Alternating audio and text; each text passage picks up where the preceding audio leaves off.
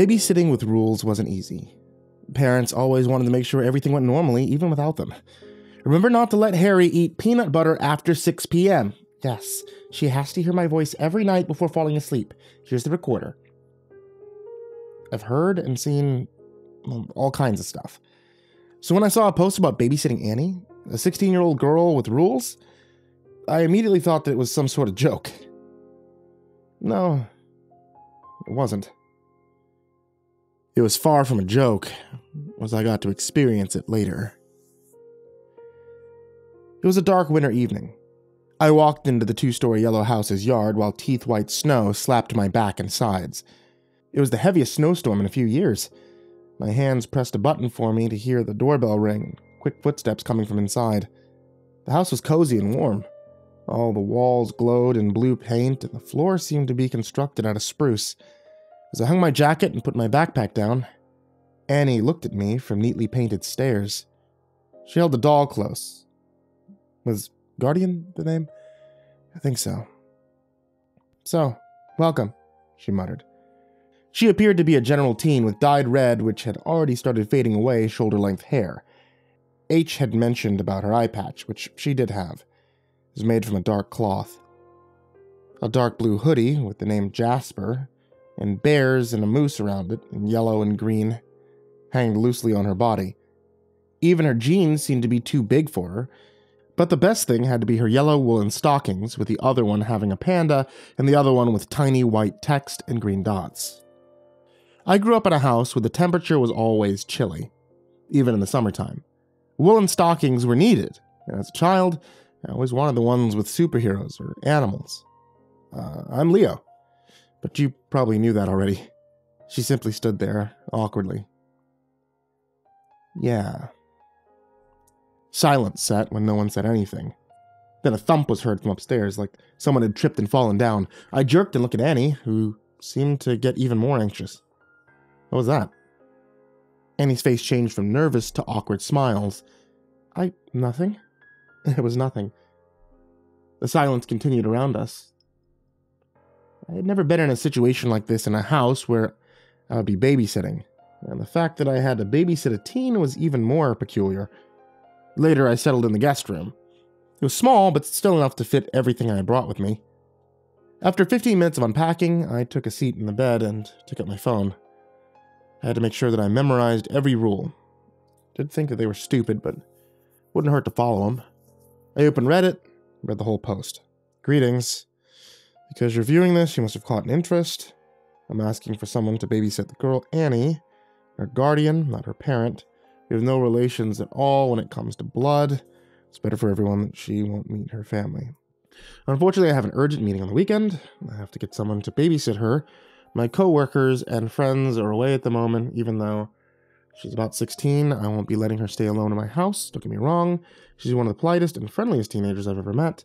Also, no, in my work industry, it is not possible or recommended to do a web conference or anything related to such. Questions related to it will be left unanswered. Okay?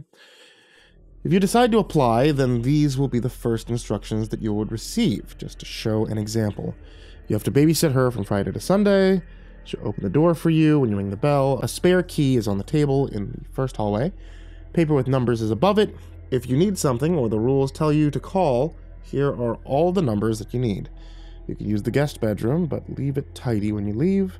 And this should be already clear, but you do understand why I'm reminding you of it. Anyway, I made these rules to make sure that you won't get harmed, get in trouble. So the most significant rule is to follow these rules. Remember, follow the rules. Rules. There are some rooms that you may not enter. They are the master bedroom, the basement, Annie's bedroom, and the first floor bathroom. They'll be marked by a red flag. Otherwise, feel free to roam around. Number 2, always shut open doors. Lock them if they keep opening. If they continue opening even after that, call the number on the number paper that says S before it. Tell him the situation, then take Annie and spend the rest of the day somewhere else. S will call back when he's done. Number 3, act polite and honest in Annie's presence. You can swear, but not too much. If she questions anything, reply as soon as you can and as genuinely as you can. You can't question her eye patch, guard, her past, her school, and her family.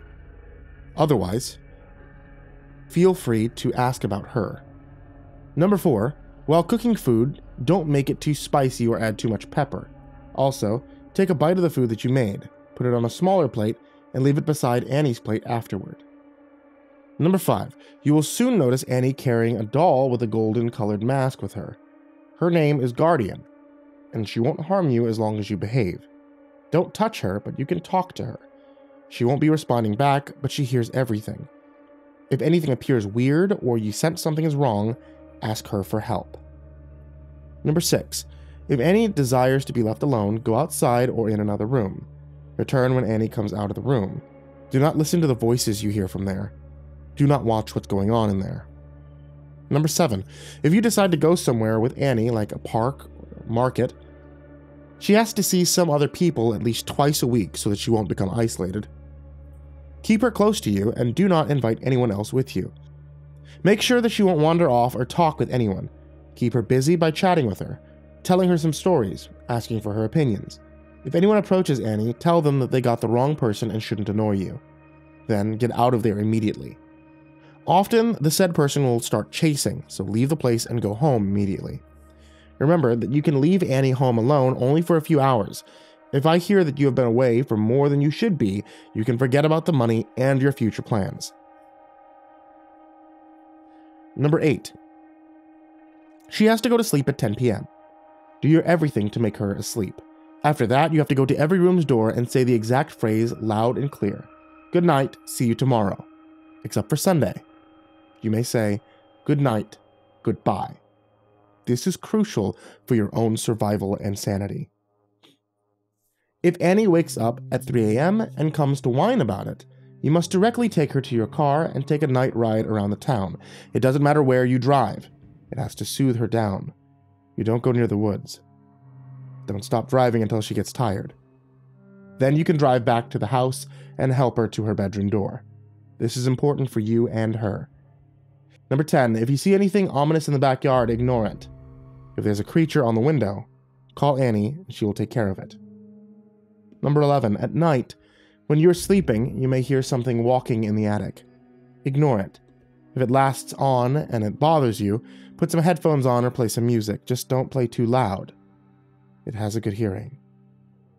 Number 12. There are going to be many people on the door every day, but you need to keep an eye on who exactly comes.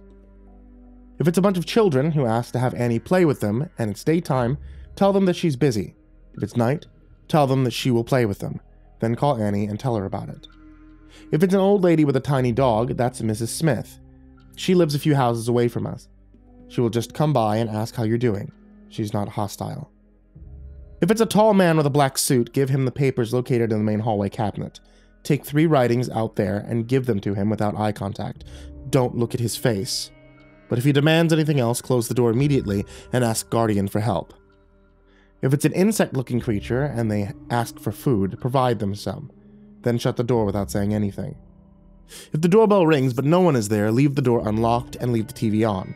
The door will close on its own, and when the TV goes off, don't open it for a couple of hours.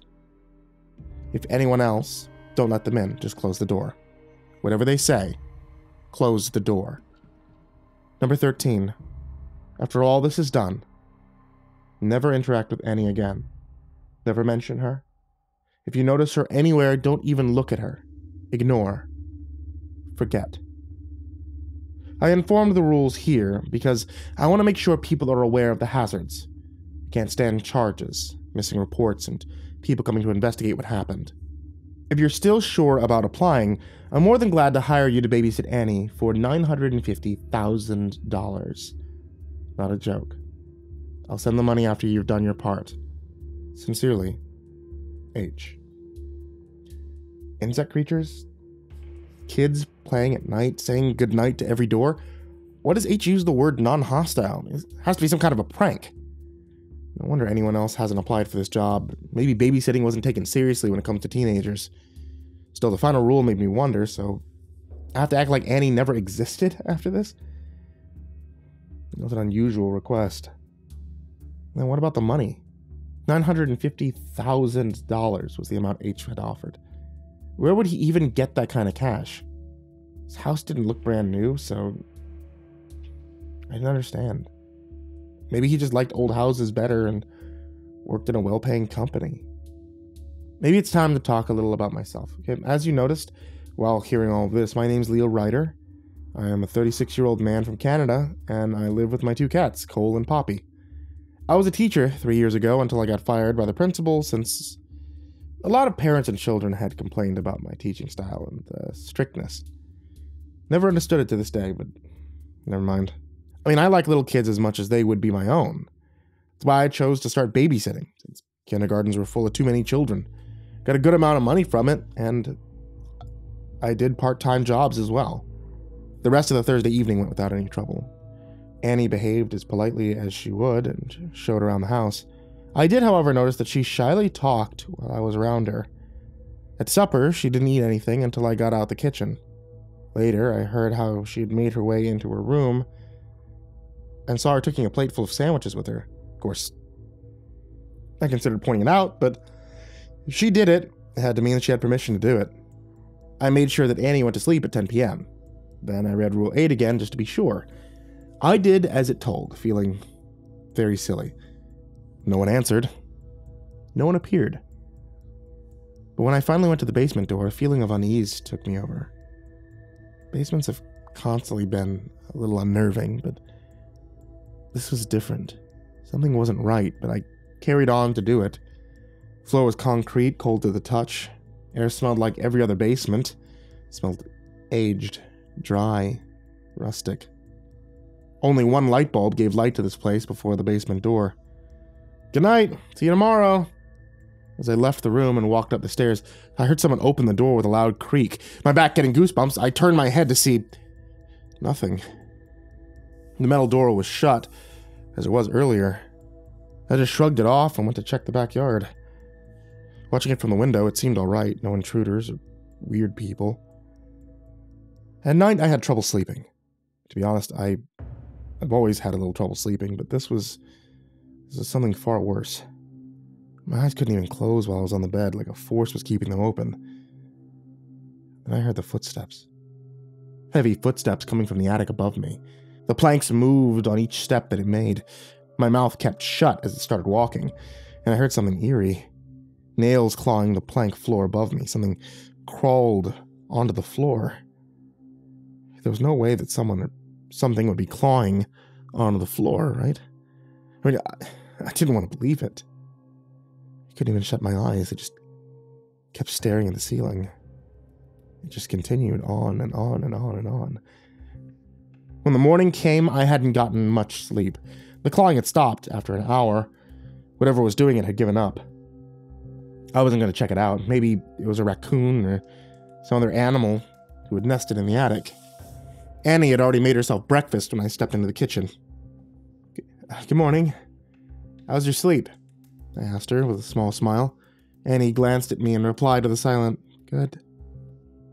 We sat down in silence and ate our meals. Annie seemed to be in her own world, which made me remember someone from the time when I was a teacher. Nothing too special, it was just that Annie's hair rolled around her finger. It was so familiar, like I had seen it before. That's when I remembered the doll. Where's Guardian?" Annie's hand stopped spooning cereal from the red bowl and turned her head to me. No reply. She just stared at me with her brown eyes full of emptiness. No, that question was only about the location of the doll. It couldn't have hurt, right? Under her eye patch, something seemed to be glowing yellow light. My eyes widened. Air got heavy. The light illuminated Annie's face, making it seem chilling. Her brown eye changed to black and her hair covered part of her face. "Annie, you okay?" I finally asked silently after an eternity. Annie's look changed. "I'm fine. Guardian's just resting." The glow ceased immediately and everything appeared to process back to normal. That left me tense and confused. What on earth was going on? Of course, the rules seemed to be about insect creatures and black suit men. But there had to be a logical reason for it. I wasn't sure what, but there had to be something. After breakfast, I washed the dishes and watched TV. I thought of talking with Annie in the afternoon. I wanted to know and understand her better. Annie seemed to like spending time in her room, and maybe she was an artistic kid. Maybe she just liked being alone. That's what I wanted to find out. Later, I went outside to shovel some snow out of the driveway in case of Rule 9. The driveway was quite packed with snow, so I started as soon as I finished watching TV. After I had done it halfway, though, I heard a voice from the street. An old woman was walking her dog and called me. "Excuse me, are you the babysitter?" Yeah, I'm Leo. It's nice to meet you." The woman smiled. "I'm Mrs. Smith. I just live a few houses down on the street." I nodded, remembering Rule 12, where she was mentioned. "Isn't it strange to babysit Annie? The girl acts as if she were already an adult. My grandson would need that kind of energy," Mrs. Smith stated while her Pomeranian barked at the other dog and the owner at the other side of the street. "Also, this house has always been a little weird. Some people even say it's haunted." This piqued my interest. Haunted? Huh? Why so? I continued shoveling little by little the rest of the snow as she spoke. "Well, the neighbors of this place have told me that they hear all kinds of noises. Sometimes they even see odd animals around the house. Can you believe that?" Mrs. Smith kept chattering about how the house was haunted, and in no time, I was ready. Anyway, I have to go back inside since I'm done. Would you like some coffee?" I offered, as I put the shovel aside. Mrs. Smith puffed. "No, thank you. House has always crept me a bit. Even though Annie's such a nice girl, that doll she carries with her is off-putting, to say the least." With those words, she said goodbye and left. At 2 p.m., I prepared lunch and remembered to put a smaller plate for Guardian. As Annie came down to eat, she put the doll in front of its plate.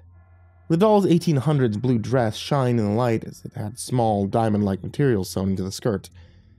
Guardian's black as dark skin, however, didn't reflect light. "I'll take this to my room." Annie stood up as she uttered. This time I decided to say something. But wouldn't it be better to eat here and talk with me? A little chatting, you know?" The yellow glow returned. Guardian's face twisted and looked at me with its mask's wide black mouth. The air got heavier and heavier with every passing minute. Pressure started to grow in my body. Immediately, I regretted saying anything at all. My mouth tried to mutter, "I'm sorry." The glow ceased once more, but this time slower, like she was waiting for me to say something else. And she eventually left. Guardian moved his head back to its original position. I left the kitchen as soon as I had made sure the doll wasn't going to move more. The food in my stomach wasn't there for long. The doorbell rang. Rule 12, I thought to myself. Then I went to the door and opened it. I expected kids to be waiting outside, but instead of them, a young man, light hair and a suit, stood straight on the doormat. Fortunately, the suit wasn't black, but green. His gaze looked around the house past me. "Hello, I've been sent here from, Is this where Hewart lives?" Hewart had to be H's name. The man's voice was monotone, robotic. Hairs on my hands stood up as I replied, "Sorry, but I gotta leave." Like a cat, his eyes locked on me. "Why?" "'Cause I've been told so. Please excuse me." My voice trembled. I started closing the door, but he wasn't done. He put his shoe between the door and the door frame, like in the old times the wandering vendors did. "Where's Hewart? Tell me, Leo, where is he?" His voice sounded more and more like a robot or something similar. My heart stopped and my hands started to sweat. He knew my name? My shaking hands continued pushing the door without any progress. That man's foot didn't move an inch. "Leo, where is he? Where's Hewart?" Now his head was peeking from the door crack. He had to be something else than human. No human had cat irises, sharp teeth. His eyes scanned around the hallway, looking for something. I couldn't think of anything. My mind was empty. He had to be just an illusion. He couldn't be real. "Leo, it's getting cold," Annie shouted from her room. Oh no, that'd not be good. The creature's eyes locked this time on the stairs. The door shattered in front of my eyes as he pushed his way through. Junks and pieces of wood hit my body, making me have multiple scratches and bruises. I tumbled down, hitting the wall. Massive pain took over my head. The freezing wind roared in my ears as it got inside. All I could think to do was whisper, "Help, Guardian." The rest of it's a blur, since everything went black. I don't recall anything other than high-pitched shrieking. Probably that man. When I eventually woke up, Annie was beside me putting bandages on my cuts. She brought a first aid kit with her, which was next to her, but when I turned my head, the door was still there. No sign of forced entry, no sign of blood or snow. Nothing, just the normal hallway. Ooh, what? Annie, what happened? Where is that man? The words slipped out of my mouth and faded away. Annie didn't say anything, she just made sure I was alright. At that point, it felt like the rules were real. I mean, Heward had mentioned why he had written them, but in the end, are they actually keeping you safe? Leo, you broke a rule. I hope you won't do it again. I lifted my head to see Annie's worried expression. Her voice fainter than earlier, she continued. Please follow the rules. And then she left me alone, sitting on the floor, wondering if anything was actually real about this house. The rest of the day went uneventfully. Felt uncomfortable for both of us. The girl seemed to be nervous yet again. It was like it was a permanent emotion for her. It was more reasonable if I didn't question it. This time I followed the rules. I kept my phone with me to make sure that I remembered everything right.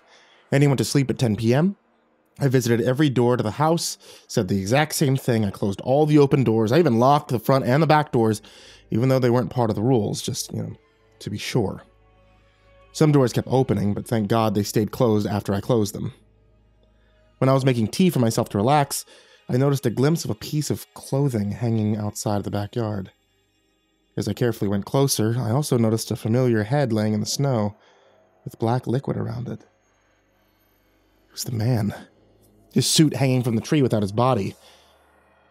I turned away and took my tea to the guest room, even though it wouldn't help me sleep. When the night came, this time only those footsteps were heard. They still kept me up since I still didn't know what it was that made those noises. Rule 9 showed itself when I heard a couple of knocks on my door. The clock displayed 2:59 a.m. And it was as dark as it could be outside. Not even the moon shined. Annie's pale and tired face showed up at the end of the bed. I can't sleep. Her voice was almost non-existent, like a small whisper in a void. I got up carefully and I put my socks on. Okay then, let's go for a night ride, shall we? Heward had borrowed his car for me since I didn't have one myself. I did have a driver's license, which made things more manageable. As I got in the car, Annie hadn't moved from the door frame. She'd put on her shoes and black and blue jacket, her hands held tight to Guardian as she watched unusually. Where are we going? My heart softened. She sounded like a small, lost child, even though she was a teenager. She nonetheless seemed like a genuine kid. Annie truly did remind me of someone, but the memories were hazy, like a cloud that I tried to grab, but it just evaporated away. I told you. Night ride. I gestured, coming in. I promise you fall asleep. I'll even carry you to the couch if you're fine with that. That made Annie finally move and get inside. When I started back up from the front yard, I felt eyes watching me. I looked up and almost screamed. A dark shadow was staring at us from the attic window. I saw its large yellow eyes following my every move. I sped up without Annie noticing it and drove away. The night was eerily quiet. No one was outside. The town around us loomed. Shadows danced in the small random lights that came whenever from the window of a house or whenever from a small lamp or advertisement on the street. I reminded myself not to go near the woods. So, what kind of things do you like? I tried starting a conversation. Annie stayed quiet for a while before replying. I'm not sure. Cats? Games? Reading, I guess? I nodded. Okay, well, what genre is your favorite? Fantasy? Comedy? Horror? As I peeked at her, her shoulders were tense and her hands still tight around Guardian. The doll's dark blue dress was a bit messy. Annie started to nod off after half an hour. Her eyes shut and Guardian slipped away from her hands. Time to go back. To get back, I had to drive over an old stone bridge. When we got off it, I caught a glimpse of a figure standing near the car. It had a dark body, something white covering its face. It stood over 3 meters tall and stared as I drove away. Hair on my body stood up and my grip tightened on the wheel. The rest of the way I kept glancing in the rearview mirror. I swear I could have seen a silhouette of the creature following the car. The sun finally rose at 10 a.m., making the snow blinding to look at. Today I'd thought of going outside to a park, but I was too afraid to get out of my room. Anything could happen. The rules were true, and it was awful. I wasn't honestly prepared for anything like this. "Leo, can you make eggs and bacon for breakfast?" Annie requested as she opened the door. Her voice had gotten more confident. She saw me and tried to continue, but she couldn't. Probably looked horrible. I hadn't slept the whole night. When I'd gotten her to the couch, I had to run to my room and stay the whole night up trying to find an answer to all this. "Sorry, but..." Rule 3 flashed before my eyes. Never mind. Wait for a few minutes." "You don't really need to. I can do it myself," she said and turned away. Something struck the window. Annie turned around as quick as a cat. Her eyes widened. Annie walked to the window next to my bed. I jumped off the bed, hurting myself worse than earlier. "Oh no," I heard a whisper from her as she stared outside. My eyes followed hers, and my heart sank. A lanky figure stood on the other side of the window. Its white deer skull mask touched the glass, and so did its thin fingers. The creature from the night. It was over 3 meters since the guest room was in the second story. "Are the doors locked? How about the windows? Leo, did you see it when you were driving?" Annie's whisper-yelling voice woke me up. "Don't tell me you saw it, please. Tell me it's only here because it happens to be simply hungry." I couldn't breathe. All this going on made me go insane. I needed an explanation. I had to know what the hell was going on with this house, with this girl. I'm sorry. I saw it." The moment I said that, Annie ran out of the room and checked all the doors and windows. They were all locked, but she was restless. I dressed up, but she kept an eye on the thing. She quickly told me that it was a Wendigo, a monster born from humans and their greediness. "There are a few types of Wendigos, and this one's a seeker. A Wendigo that, if someone saw it, started seeking for them later to attack them, to eat for its hunger," Annie explained. I didn't really get it, but there was all kinds of stuff happening around, so my brain was full of it. "Isn't anyone outside seeing it? I mean, somebody has to have called the police, right?" I pointed out. Annie shook her head. No one sees it. Nor other stuff that's happening." Suddenly a knock was heard from the front door. Annie's expression told me not to open it. Now all I could do was trust her. The gut feeling told me to. "You have to go to the attic." Her words paralyzed my legs. After 2 nights, I just couldn't go there. Even though being a male adult, there was no way I was going to the place where I had seen the dark shadow and its yellow eyes watching me. Not even Satan could have gotten me there. I tried to say something, but Annie had already rushed towards the ceiling hatch in the hallway. Adrenaline pushed in as I ran to the hallway too and saw her opening it.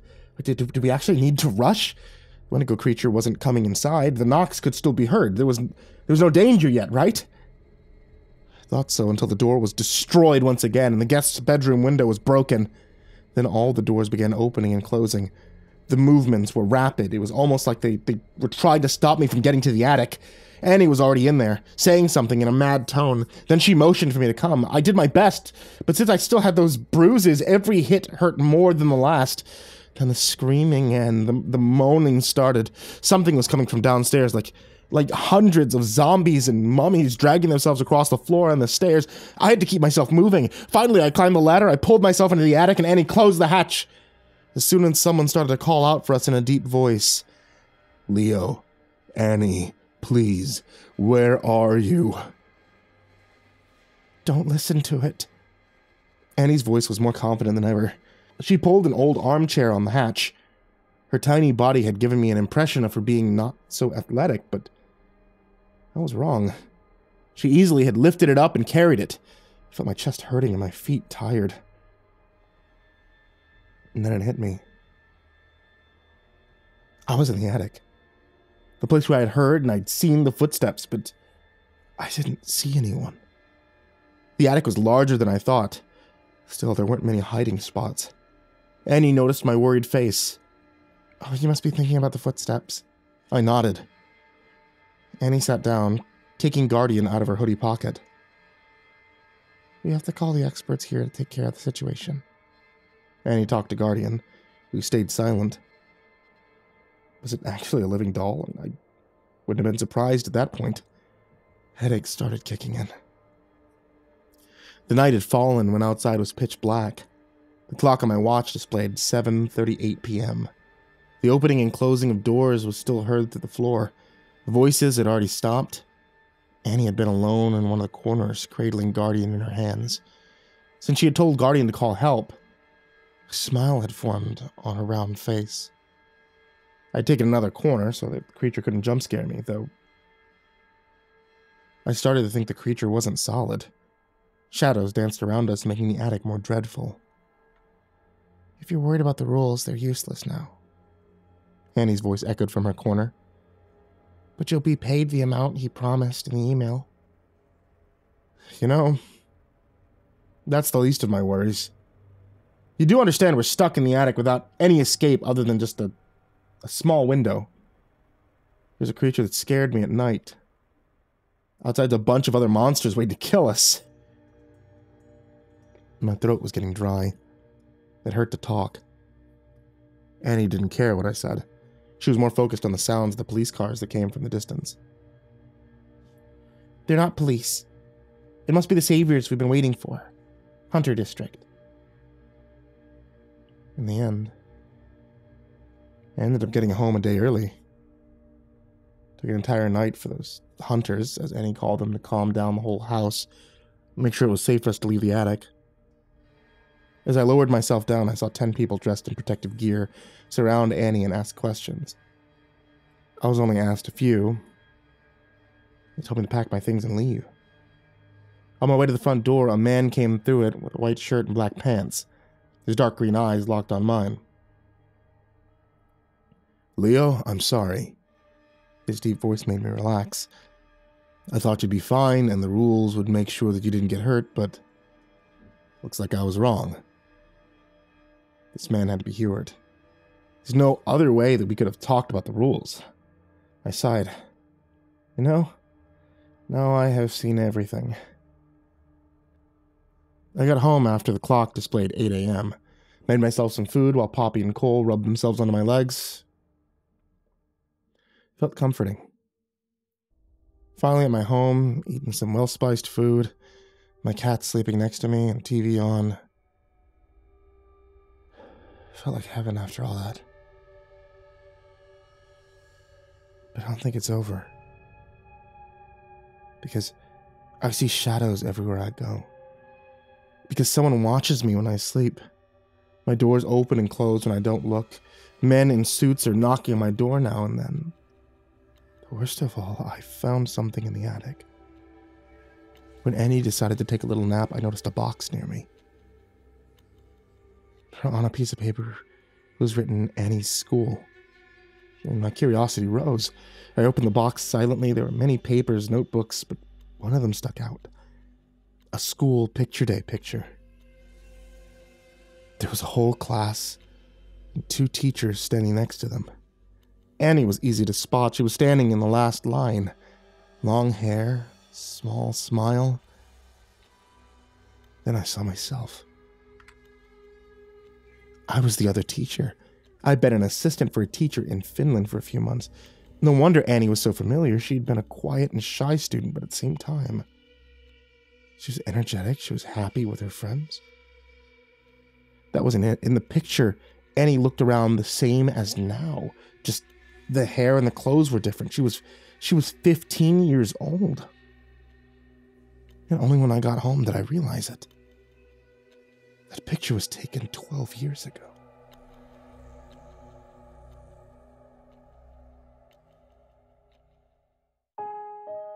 Good evening once again, kids. It's me, MrCreepyPasta, and I want to tell you thank you for watching tonight's video, or for listening to tonight's episode of the podcast that's available on Spotify, or on Apple Music or on any other places that you can get podcasts. If you guys have loved any of the series you've been hearing on the channel, such as the Neverglade Mysteries, My Tiny Town Has Just Been Put on Lockdown, or Tales from the Gas Station, and you've wondered if there's more, there is. Take a look on Amazon. All these authors and many more have books available on Amazon right now, and some of them I've even done the audiobooks for. Check them out now, see if you can pick up a novel or two, and let them know that I sent you. As always, I want to give a big thank you to all of my supporters on Patreon. You guys are the real MVPs, and you allow us to get a whole bunch of custom stories that are only heard here on this channel, on this podcast. So, a very big thank you to Jordan Alexander Sanchez, Stephanie Butler, Bobby Karman, Tristan Pelton, Chase Burnett, Diana Kraus, Maria Walker, Tonya Oran, Paingravy, Inactive Hermit, Austin Johnson, Crazy Kid, MrMarcusBlitz, Aika Limchoc, Dirt Diver 030, Matt Bach, Jabbles Raz, Voiceofsand, Coffee Zombie, Matthew McNeese, ChellyJay, Jeremy H, raltizal, PhycoMel, Nana, TheMorrigan, Nick Weaver, MeltedLake, Tali Sue, SkyMara Ravenswood, William King, Reaper 61167, Darth Miver, Micah Ortiz, Satanic Aries, Nessie, Parafa Panda, Bardo Hawk 764, Lambda M98, Harley, Billy Morrow, Sashi Suzaku, My Body Sounds Like Rice Krispies, Miss Xander, Suji Campbell, Stricken, Azarine Fox, Freddy Krueger, Happy Birthday Jason Wilson, Lisa Cottrell, Caspian, Hades' Nephew, Tater Chip, Acid System, Prozac and Pancake Appreciation Society, Cryptic Nightmares, Kiri the Sloth, Tommy Green, Fester's Lampshade, Sky Harbor, Nico Kyle, Rafael Rodriguez, The Ginger Bros, Aaron Stormcrow, Daniel Polson, Trey Smiles, and Corey Kenshin. And of course, everybody who's down there in the description as well, and everybody who can support on patreon.com/MrCreepyPasta for even $1. Thank you guys so much. Thank you for listening, and sweet dreams.